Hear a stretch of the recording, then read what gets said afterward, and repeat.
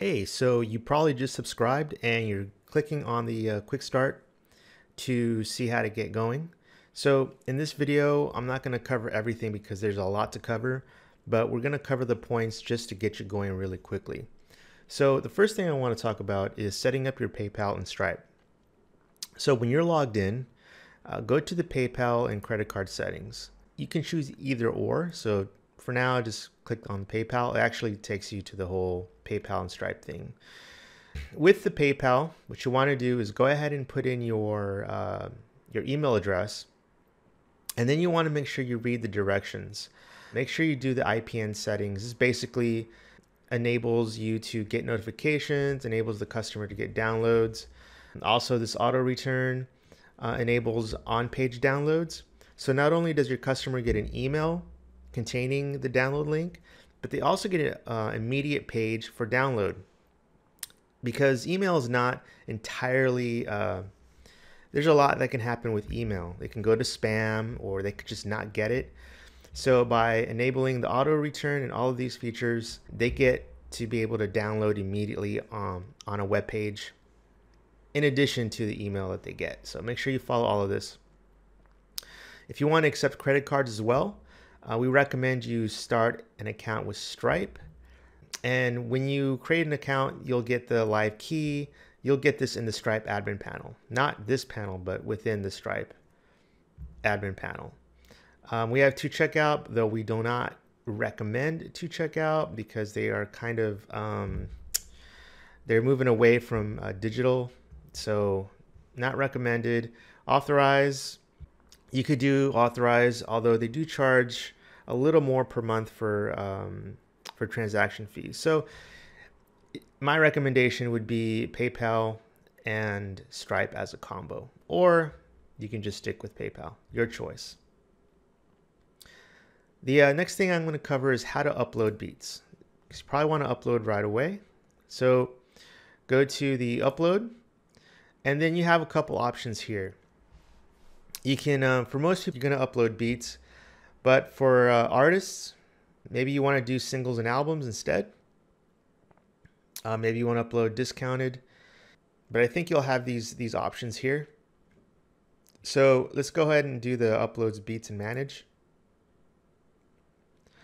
I already have a populated set here, but if I want to add new beats, click on this add new beats.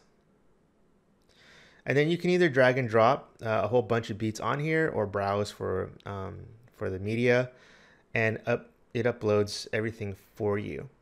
Now, I'll create another video and kind of show you in depth on how to do this, but everything's kind of, it's pretty much straightforward after this, but I'll create another one. This is more of a quick start to get you going. Once you have all your beats uploaded and, tagged and added prices and everything, you want to grab your embed code. And the embed codes are right here. All right, so here's a bunch of embed codes. The one that most people are going to use is the new player for Hydra. Hydra is the new player that, this is the Hydra player, and this is the brand new one that, that we just created, and this is probably the best one for you to use. It's a lot faster. I mean, I can go on and on I can go on and on about this player. It's really pretty much the best in the business right now. So you probably want to use the Hydra player. It's the newest. It has the it's faster than all the other players. So definitely use the Hydra player. The way you get that is go back to your embed codes and grab this code and then just paste it on your website. The M7 is an older player. It's no longer supported, so we're probably going to end up removing this at some point. The Micron is a flash-based player. This is good if you have a SoundClick or something that requires a flash-based. This is the mobile version of the Hydra. And then M7, which is no longer supported. So definitely do the Hydra desktop and the Hydra mobile if you want to be completely up to date with our new players. Then we also have our settings. Now, I'm not going to go in depth to each one. just because there's a lot to talk about for each. I'll make a separate video just for the settings itself. You can choose your default currency, auto download, auto play count, add a voice tag, which we don't recommend.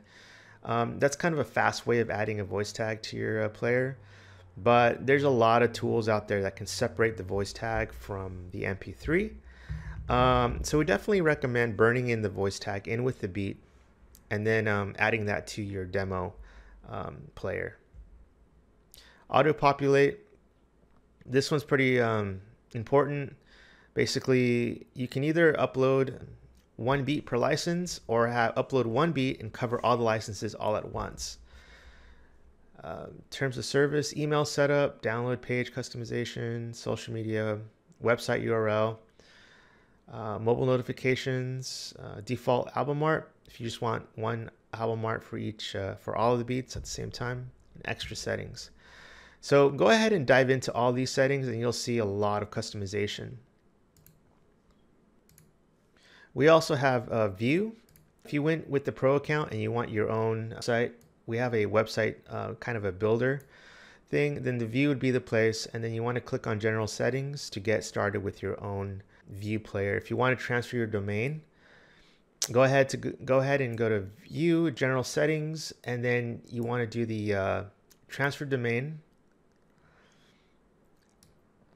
Make sure that, so for example, if you have your domain through GoDaddy, contact GoDaddy and tell them to switch your name servers to ns1.soundgine.com and ns2.soundgine.com. You can either call them, or if you can log into GoDaddy's or whatever website you got your domain from, then make sure to, I'm sure there's a section called name servers. You can manually change these to these name servers. Once you're done with that, then go ahead and put in the URL that you want. And then if you want to port the email address, you can. This is completely optional. Most people use their Gmail account. And then hit apply. Usually it takes about 48 hours for us to update your request. And then your domain will transfer over to the View website seamlessly. If you want to dress up your Hydra player, say you want to change a color scheme, what you do is you go to Player Setup, go to Hydra, and you'll see a slew of things to do. Change the spectrum color, theme colors, header images. I'll do a separate video for all of this stuff, but that's another important setup there. Another important tab is Beat and Music Tools. Here you have a slew of other stuff. You can create your own genres, create your own similar artists, moods, and these show up on the side filters for the Hydra player. So you can create your own instruments, your own moods, and you do that all right here. The Twitter player is the player that's shown on Twitter. Set that up. Aweber and MailChimp. Coupon codes, bulk discounts, manage your contracts, make an offer setup. That's if you want to do the make offer here on the player. Email list, deliver beats. If you want to deliver beats to a customer directly, where was I? Okay. Facebook player, and then the Facebook pixel. So really there's a lot to cover here, but I think I did enough to get you going in the right direction.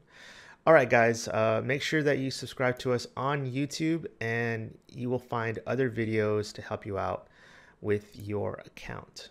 All right, guys, thanks.